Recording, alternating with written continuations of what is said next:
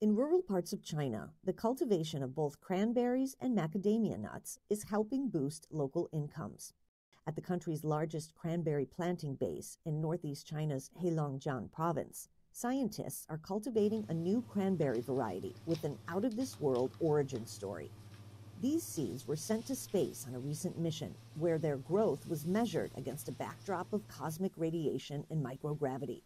Some are expected to develop into seedlings with super traits, like greater yields, shorter growth periods, and better resistance to diseases. Until now, local Chinese companies had imported cranberry seeds from North America, but scientists say they hope their newly developed seeds can change that. Our purpose is to cultivate cranberry varieties with independent intellectual property rights that are more suitable for domestic planting.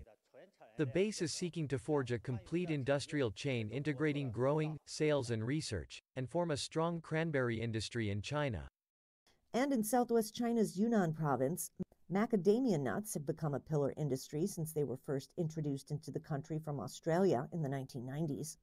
China's macadamia nut production contributes to more than 50% of the global supply, with more than 700,000 people working in the industry.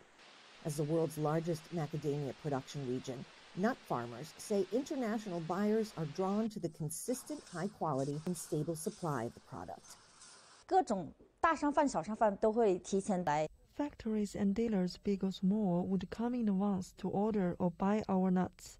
Some nuts are sold out even when they are still on the trees.